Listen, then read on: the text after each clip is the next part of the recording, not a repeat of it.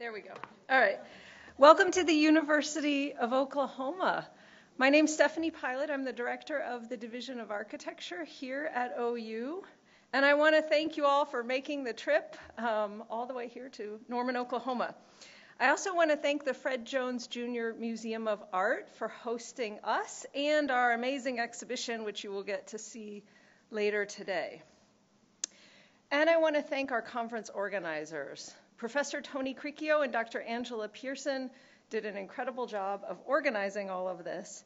And they had the assistance of our incredible staff, Ginger Murray in the back there, Jerry Puckett, also back here, Peter Tran, Camille Germany, and as well as our students, Alicia Buffington, Kimberly Huff, Brescia Crawford, Amanda Young, Catherine Young, John King, Haley Sandel, Bree Rhodes, Christy Saliba, Avery Hightower, and Jacob Cullum.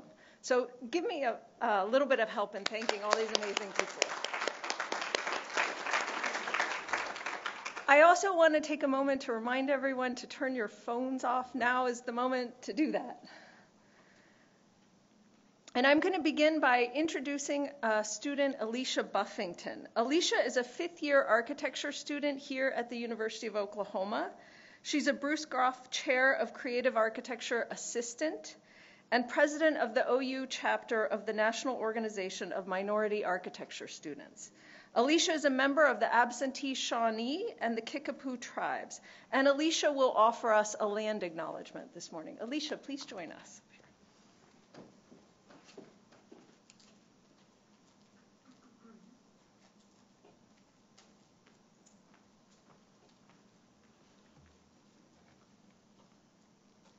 Long before the University of Oklahoma was established, the land on which the university now resides was the traditional home of the Hasinai, Caddo Nation, and the Kidda-Kaddish, Wichita, and affiliated tribes.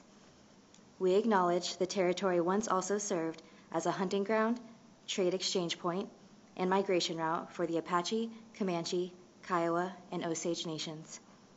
Today, 39 tribal nations dwell in the state of Oklahoma as a result of settler and colonial policies that were designed to assimilate Native people. The University of Oklahoma recognizes the historical connection our university has with its indigenous community. We acknowledge, honor, and respect the diverse indigenous peoples connected to this land. We fully recognize, support, and advocate for the sovereign rights of all of Oklahoma's 39 tribal nations. This acknowledgement is aligned with our university's core value of creating a diverse and inclusive community. It is our institutional responsibility to recognize and acknowledge the people, culture, and history that make up our entire OU community. Thank you.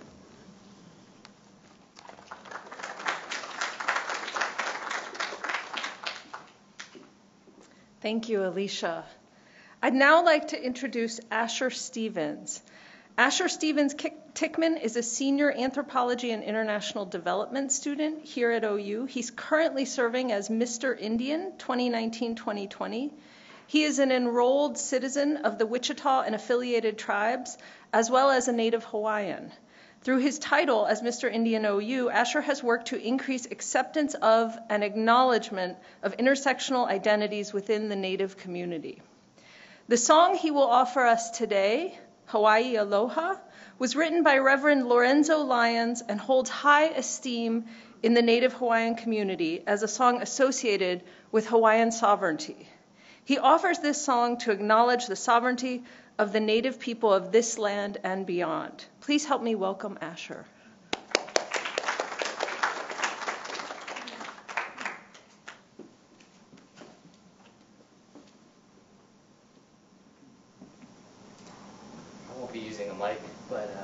I just wanted to offer this song today.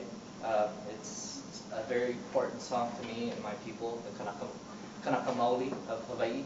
And please be there with an open heart and accept what the song has to say.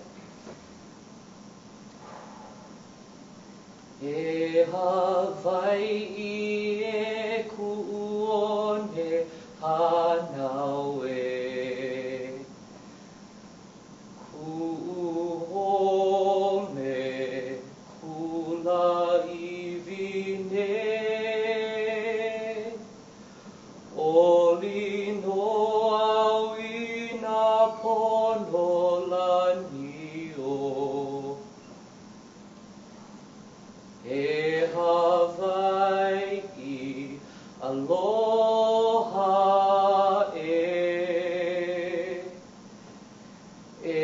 haoli na o pio Hawaii ne e oli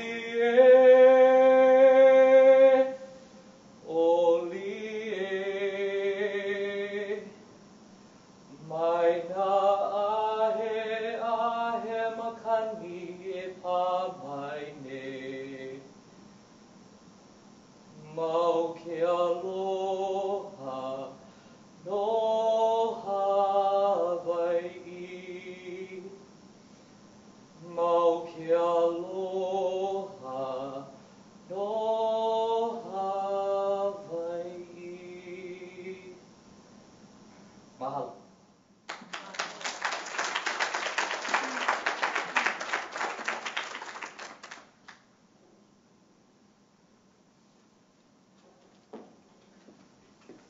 Thank you, Asher. That was really beautiful.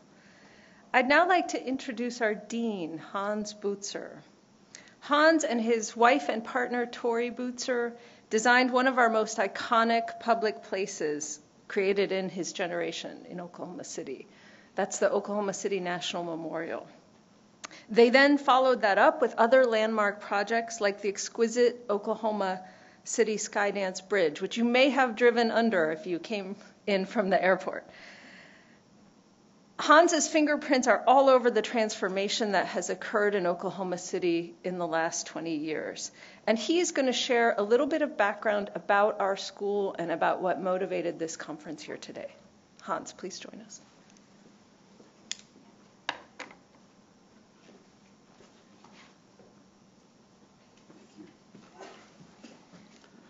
Thank you, Stephanie, and good morning. Welcome. It's already been a very impactful few minutes here. It's a beautiful way to remember our roots here, what anchors us to this land. I thank you, Alicia, as well as this powerful morning tribute. Thank you all for joining. This conference was motivated by our own research, which started 4 years ago at the time I took the dean position. And it's a research into the radical design pedagogy born here at OU in mid-century. Later today, I hope you will take a time to look at the Renegades exhibit next door here, which is a culmination of some of that work. That work involved and continues to involve over 100 faculty, students, staff, and other supporters. But before we launch into the rest of the morning's presentations, I'd like to take a moment and introduce you to a brief history of the American School.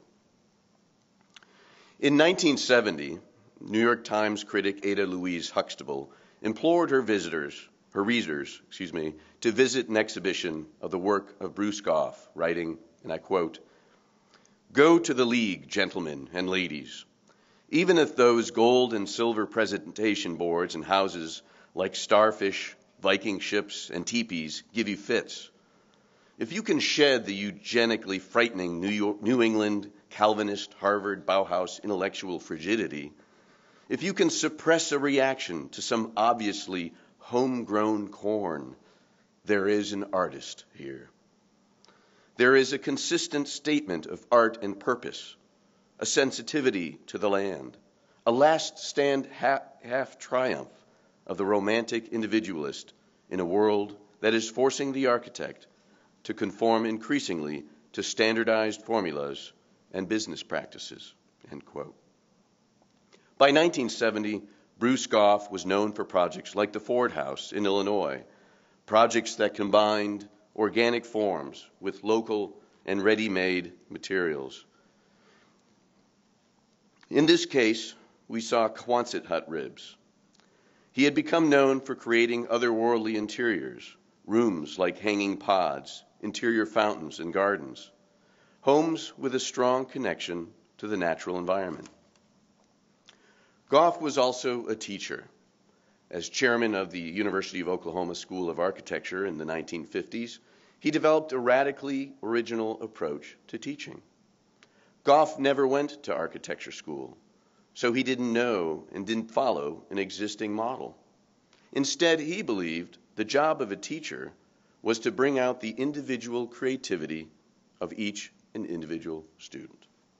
This was in direct opposition to most other pedagogical models at the time, which promoted a master-disciple relationship between teacher and student. Goff recruited faculty, including Mendel Glickman, best known as Frank Lloyd Wright's structural engineer, and Herb Green, Elizabeth Bauer-Mock, Fay Jones, and others. Together, they developed a curriculum grounded not in a style, but rather in this belief of the creative potential of each individual, and in sincere response to people, place, time, materials, and spirit. In answer to this approach, students came from around the world to study at OU under Goff and his cadre of faculty, from Japan, Canada, Peru, Greece, and beyond. Architect Donald McDonald later described what developed at OU as the American School. This school was a place like no other. Rick Hunter, an OU alum, described what it was like to arrive at this strange school in the 1940s. He wrote, "I arrived at the university, and I walked into this war barracks building on the North Campus, and I was just blown away. I was blown away by the interior and what he had done with strings and painting things black, and all this incredible work up on the walls by students. I think probably within about 5 seconds, I had decided this is where I have to come."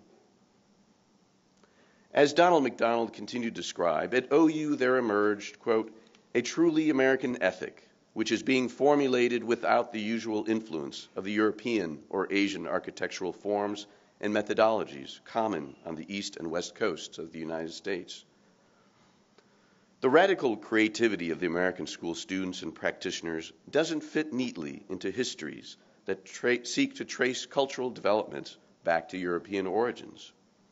Susan King, the curator of an American school exhibition at the AA in London, explained this oversight in the history books. Quote, "In the minds of the Ivy Leaguers and big city critics, the jump was from Beaux-Arts to Bauhaus because it allowed them to retain their umbilical cord to Europe.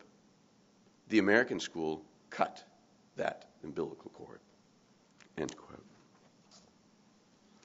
The University of Oklahoma School of Architecture stood apart from the Beaux-Arts and Bauhaus and developed an original and authentically American approach to architecture and pedagogy. The OU faculty rejected the rote copying of classical architecture as well as the abstract minimalist approach popular elsewhere. Students were taught to look to sources beyond the accepted canon of Western architecture and to find inspiration in everyday objects, the natural landscape, and non-Western cultures, such as the designs of the Native Americans here on local soil. While OU students developed a keen awareness of global architectural history, when they arrived in the design studio, they were instructed, do not try to remember.